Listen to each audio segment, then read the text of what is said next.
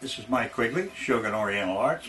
We're going to do our continuation on Chinese ivory, and I've got a few more examples here that I think you would enjoy seeing.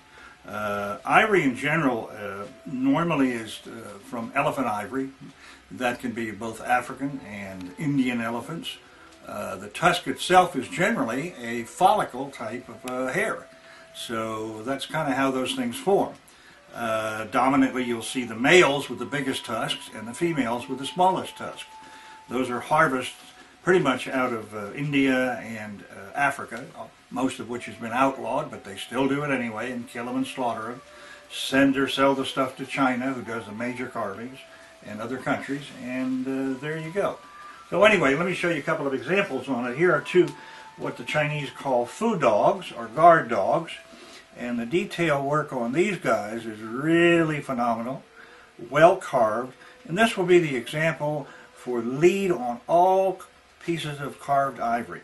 Detail, detail, detail. The more detail you see, and the better that the quality of the detail is, the better the ivory is going to be. Some of them can be signed by the artist, and a lot of them are not signed by the artist. We'll move now to this piece, which is a carved piece of ivory. You can see even here it has a slight curvature to it, which is probably an Indian or a female tusk. Not positive, but that's usually what you see in these things. This is a Kuan Yin, and she's sitting on her lotus pad with a lotus in her hand. And again, the detail work is really, really, really phenomenal. And the best quality is going to be everywhere, back, front, everywhere. And for people, you want to look at the hands, the nose, and the face. That's where the detail is going to really be seen.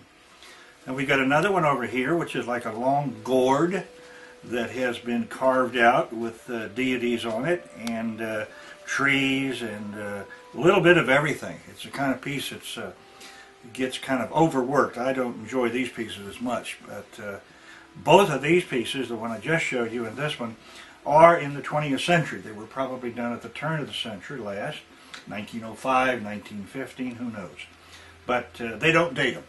So that's what that one is. And here's a piece that is a silhouette carving of a ivory tusk, and you can see that it is actually curved.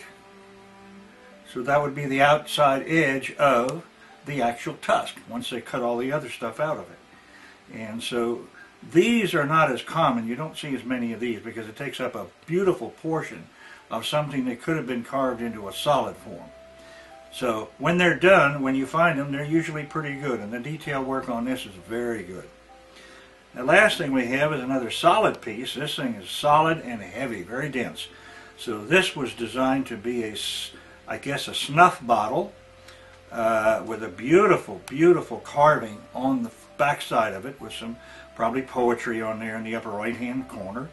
Then on the other side we've got the same kind of thing, just a couple of figures and whatnot.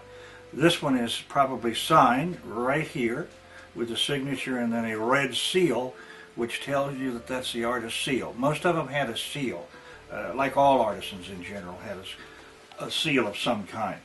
And this little piece has a top on it that screws off. And this is for snuff, a little snuff spoon. But this is a pretty large piece. So again, these you do not see that often because you just don't see it. The quality of the ivory, when you look at most ivory, it will have some variations in color tone, and not always. Some are just white, white, white. But anyway, that's kind of what you see. And